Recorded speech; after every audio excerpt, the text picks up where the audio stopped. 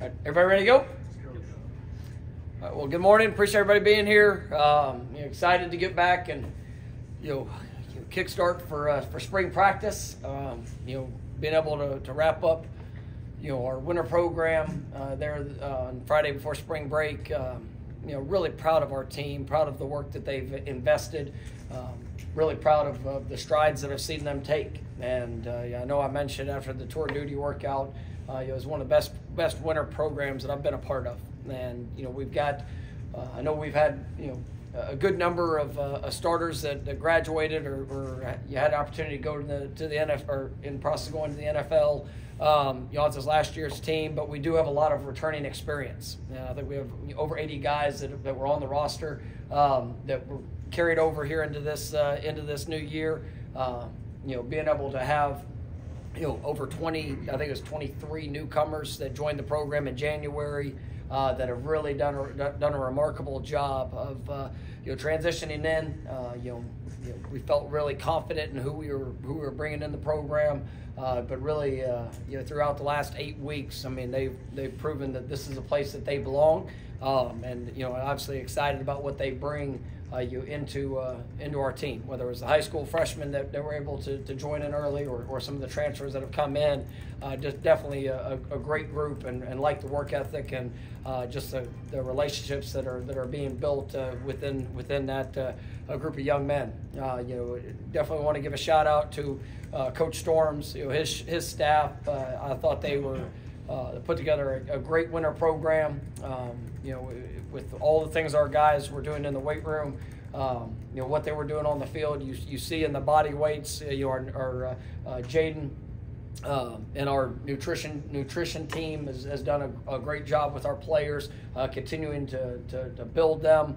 Some guys that needed to gain, I think you got guys like Pat Payton, I think put on close to 15 pounds here in the winter program.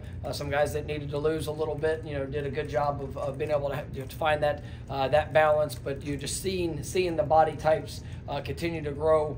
One of the things I'm most pleased with is when you look at the overall, average of our team. I mean, it's the strongest we've been, in any of our time here as a team average for what, there was, which is saying a lot when you look at the age of our team. We've got some young guys that have really come on, and we had some very explosive and powerful players that graduated through the program. But I mean, our team average in bench, squat, power clean is higher than what it's been, and that gives me a lot of excitement and confidence in the work that these guys have done. And but now it's time to transition that out to the field, and they've accomplished what we needed to accomplish through the tour duty workouts. I think that the mindset, the approach is where it needs to be, but now it's time to go and push and get better. And that's going to be our focus as we jump into spring.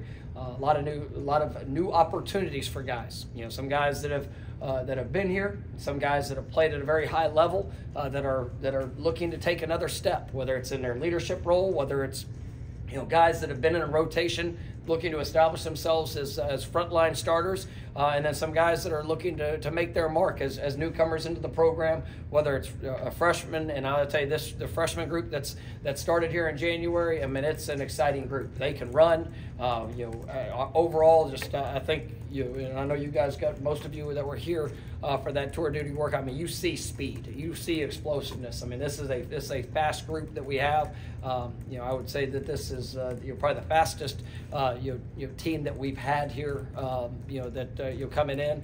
But now it's time to translate that to practice. It's to translate that into all different phases, whether it's offense, defense, special teams within the position groups, to continue to grow and develop the depth, but also the playmaking ability, and who's gonna separate themselves through the competition of what spring practice has, and for us to continue to challenge these guys to help them understand what they can do and what they can accomplish. So definitely excited about it.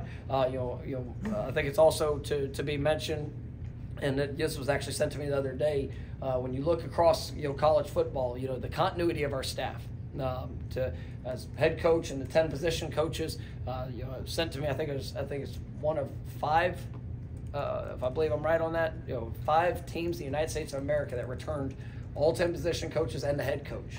and I mean that's a big accomplishment for us in what we're doing. It's one tremendous support from our administration, and there were guys that had opportunities, but their belief in what we're doing and where we're going is something that I'm definitely proud of, and with what we get to represent. So with having that continuity and continuing to push and grow as a coaching staff, I think we've done a nice job throughout the winter program ourselves in our quality control, seeing areas that we have to grow and get better, and we're all excited for the work that's ahead. All right, first question will be Ira, third row on the right. Spring's always obviously a heavy fundamental time, but with so many new faces on offense, will you have to maybe even dial things back a little bit more than maybe like last year where you had so much continuity from the Yeah, I mean it's we're gonna push, and there's. We have some new faces. We have some new guys. But we also do have some experience. And you look at up front. I mean, with the offensive line, usually that's the one that kind of jumps out. We all know quarterback. I mean, that's gonna with DJ coming in. Brock, Luke, and Trevor. I mean that group. There's going to be a lot that's thrown on them.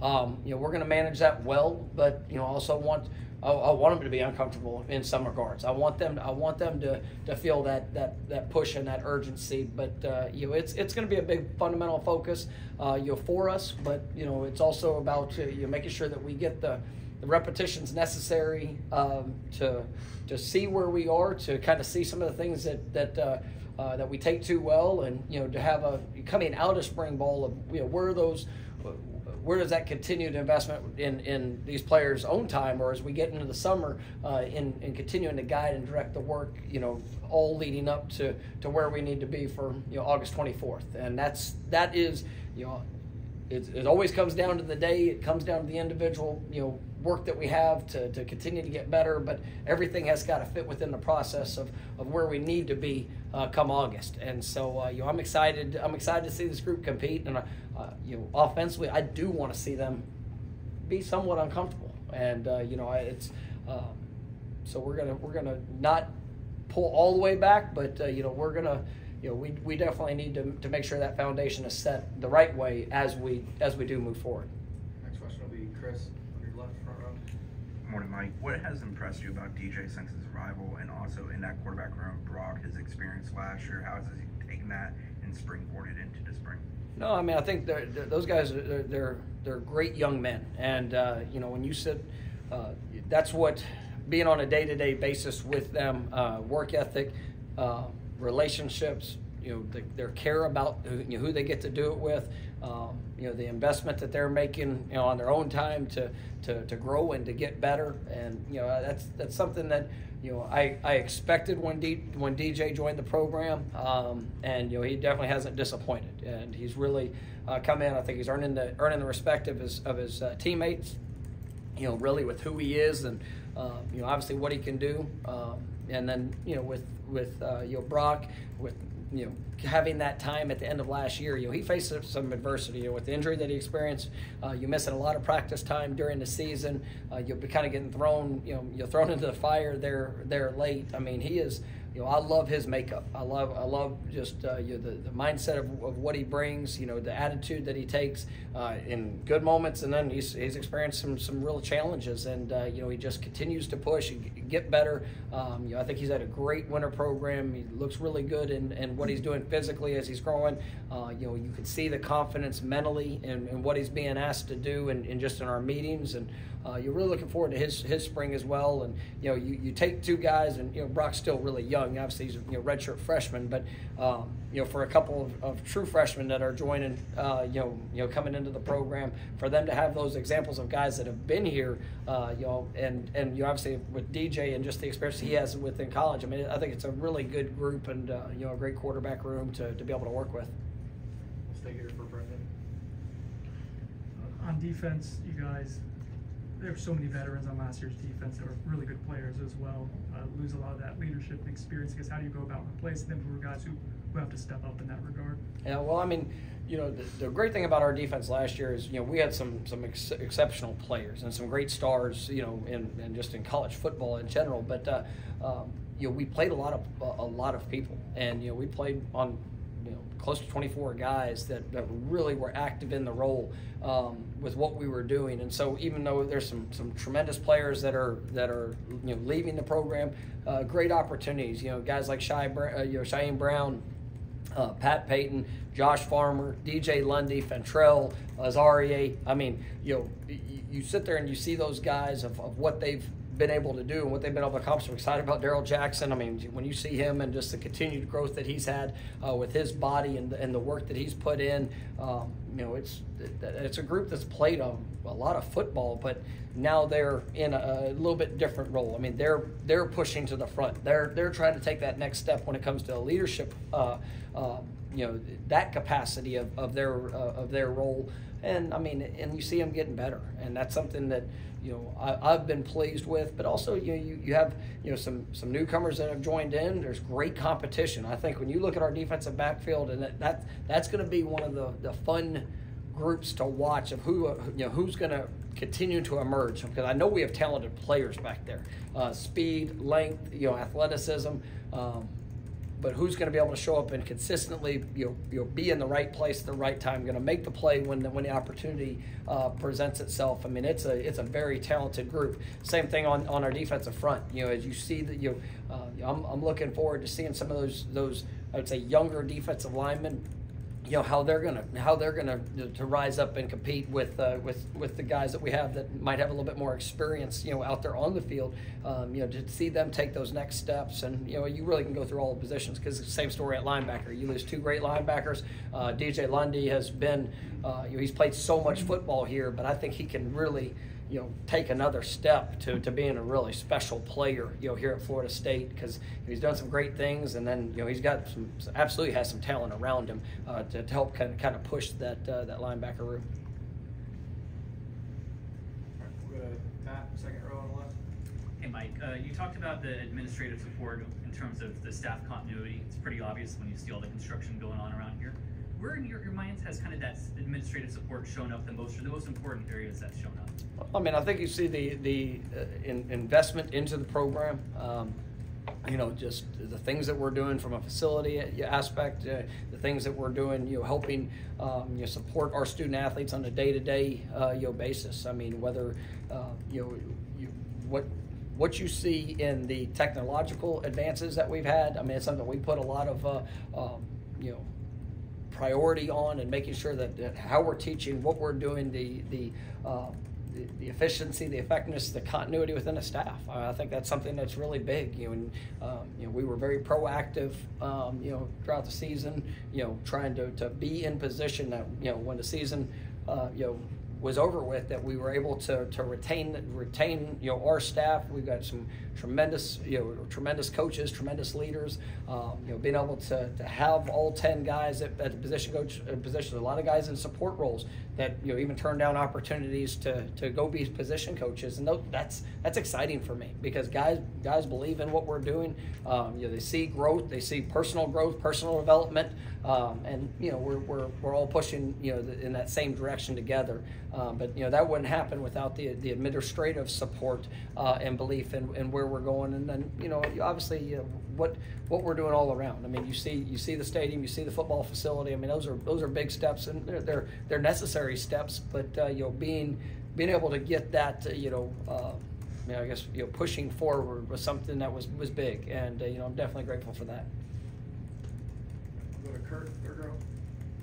Losing Keon and Johnny, even Jaheim, a big part of the receiving game. I mean, I guess what are your impressions of that room going into spring? Seems like you've got, not a ton of experience, but a ton of viable candidates who could really push for playing time. Yeah, we've got guys that have played. I mean, they've played a good amount, and you look at that room, all guys that have had moments and have showed up big. Now it's about the consistency and taking that next step. And when you look at Kentron, I mean, he's played since he was a freshman, since he's been here. So he's had some really good moments.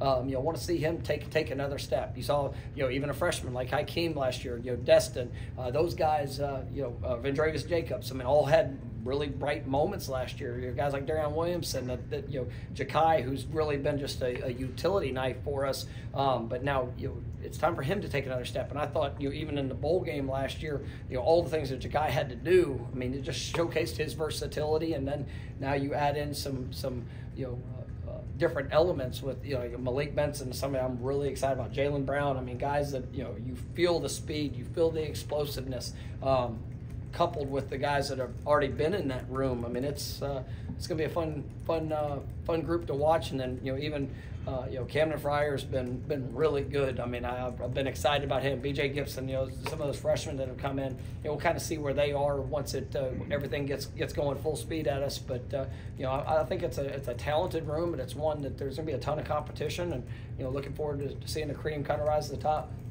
Next will be Alberto in the back left. Hi, Coach. So with the ongoing lawsuit, is that an effect on the players throughout spring practice or winter and through spring? How often do players bring it up? Is it at all on the mind of the program? No, it's not. I mean, that's not for anything for our players to be concerned with. I mean, right now it's about today. It's about the opportunity that we have and to go get better. All right, next will be Corey, back row on the left. Going back to the receivers, last year you obviously had two very good ones, but you didn't take a lot of shots downfield with their speed necessarily.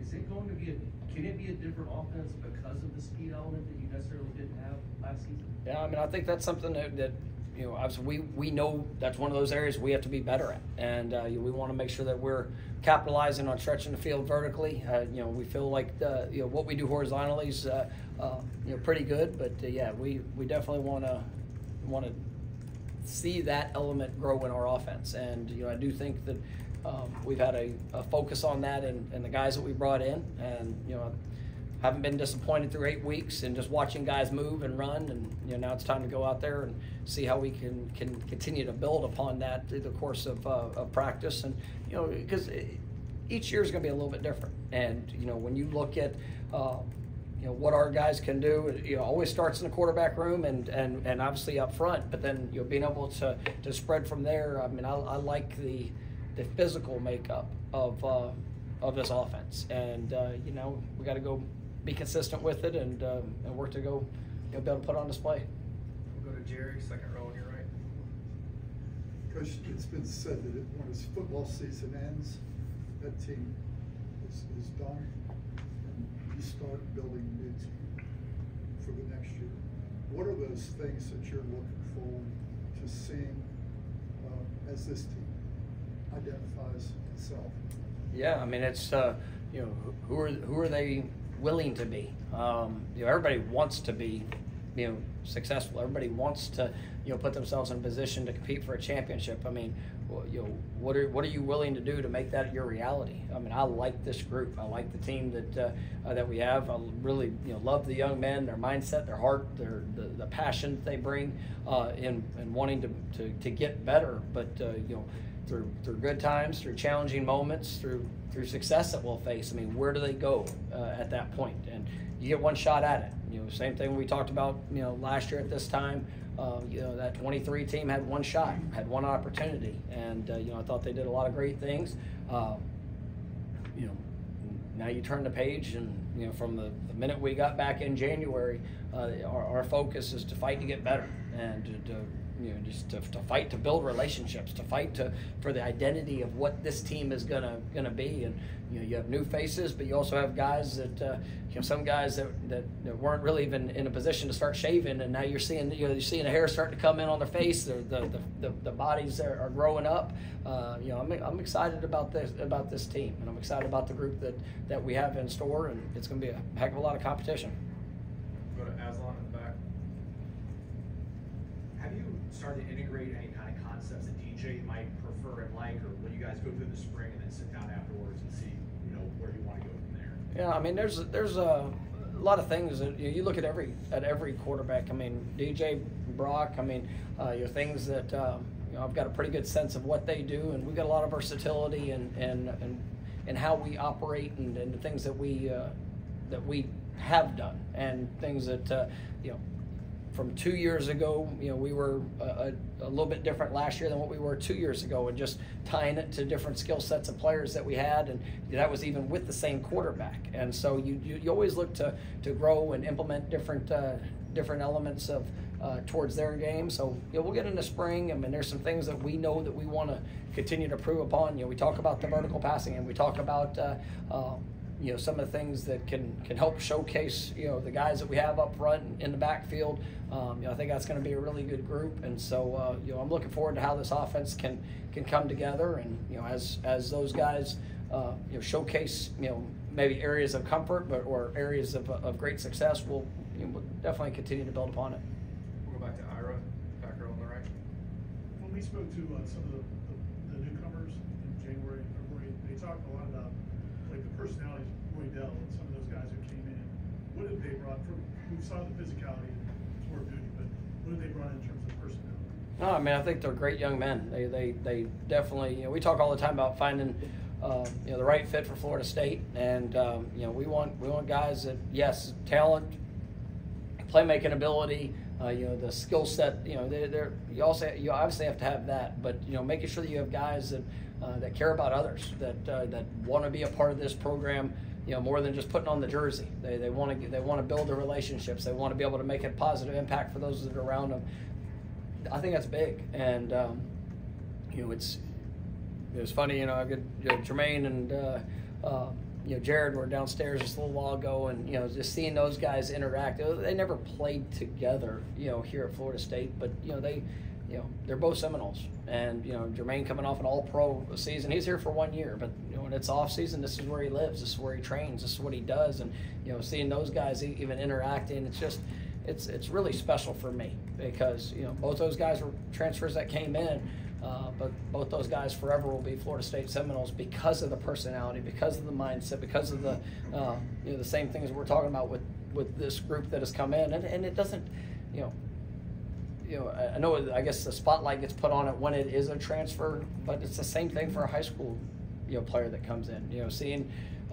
Seeing those guys and the way that they've transitioned, the Jamari Howards, Charles Lester. I mean, all those guys. I mean, you have 12 newcomers that joined, that graduated early, and now they're putting their mark on this program. And when you see the heart that they bring, you see the relationships that they're starting to form. I mean, it's exciting. Next will be Jordan, third row on your right. Coach, kind of following up on that, with 40% of a new roster, how do you kind of foster that brotherhood, foster relationships amongst the players in such a short period of time? It's only been 8 weeks since January since they came in. Well, it's one of those things that you look at it a year ago, and it really was about the same percentage. We had roughly 30, I think it was 34 newcomers a year ago, and it's almost the dynamic of it. When we've been about 65% high school players have come in, and about 33% of the newcomers have been transfers. And so when you look at how that's kind of all come together, it's really a very similar number here this year. And I think that's probably working towards the new age of college athletics, with the change and with the transitions. But it's about being right.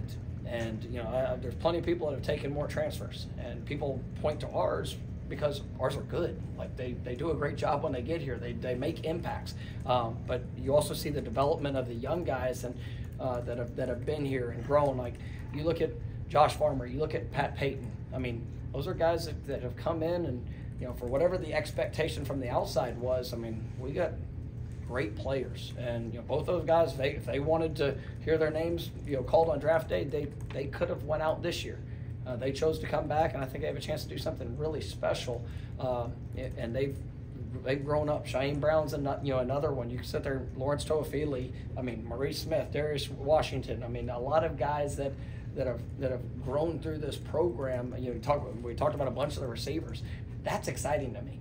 And then you bring in, some of the guys that have, maybe a little bit different path. I mean, some of the transfers that have joined the program. It's still about the right fit. It's still about making sure that those guys can all merge together. And like I said, are they willing to fight for this team? And when you have that, then you can do something really special. We got time for a couple more. We'll come back to Chris on the front row. Health-wise, is there anybody you expect to miss the entirety of the spring in general? I'll probably get into that maybe here as we get into probably let the first week kind of go and see. There's a few guys that will be limited. there might be a few that will be out, and I'll probably let y'all know that here as we get through it. I don't want to make a statement of somebody missing and then a chance for them to come back. So let me kind of see how that goes within the first week. But there will be a few guys that will be limited and could miss all of spring, but fully expect everybody to be ready to go for summer and as we get going for the fall. Corey? I know we're talking about this season coming up, but how rewarding, gratifying was it for you as a head coach to watch what happened at the Combine in Indianapolis with your players?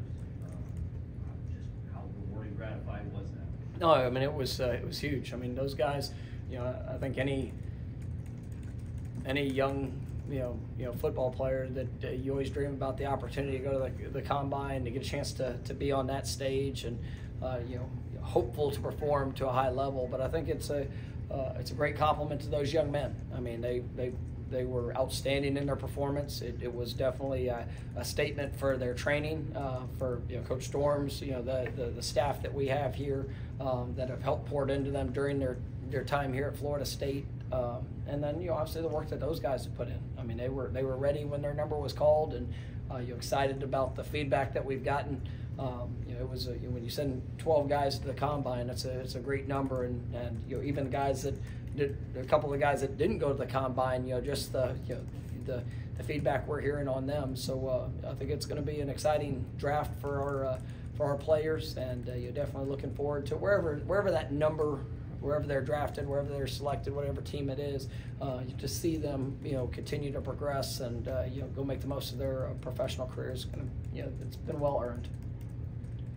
All right, we'll end with a follow-up from Corey. Just a follow-up, was it also a statement maybe on how good the 2023 Florida State football team was? I mean, I think, yes. I mean, you look and you see the depth, the ability. That will be one of the great teams that that is remembered. And we have a outstanding challenge in front of us to go and get better here in 24. I mean that's our focus. We want to take those steps. We want to continue to improve. But it was the work and the foundation that was left by those guys that allows us to look at that moving forward. But yeah, that team will always, in my mind, be celebrated as one of the all-time greats. And we can look to the end and how it all finished. But that it was definitely a special team that will forever be celebrated. All right, thank you, Coach. All right, thank you.